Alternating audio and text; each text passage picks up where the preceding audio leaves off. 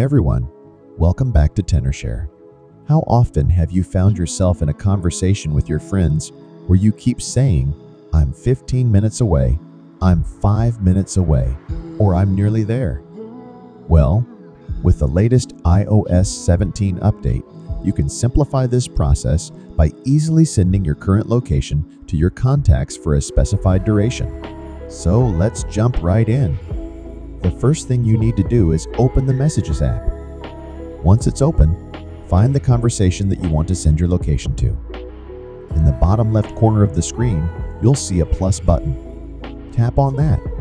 In the menu that pops up, tap on Location. You'll see a map of your current location. When you press that blue Share button, you have the option of sharing it for an hour, until the end of the day, or indefinitely. Choose according to your actual distance. Here, I choose to share for an hour. Once you send it, the live map will go into that message thread. Both you and your friends can see your current location, including your movement route. You can mark a location by clicking on the pin in the upper left corner and then placing the pin on the map.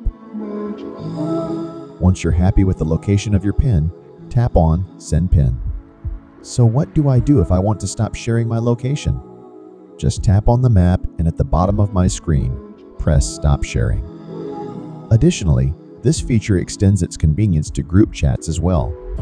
When you share your location, everyone in the group can track your real-time movement while you're on the go. It's a fantastic way to ensure everyone meets at the same place, at the same time effortlessly. Here, I would like to share another little trick to avoid exposing your location, which is to use AnyGo to change your real-time location. After downloading AnyGo, connect your phone to the computer. Then select the second function, Single Point Movement. Then choose a suitable speed and choose your destination.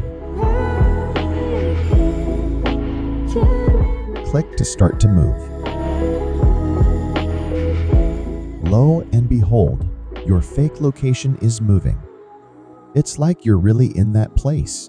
Go ahead and trick your friends. That's it.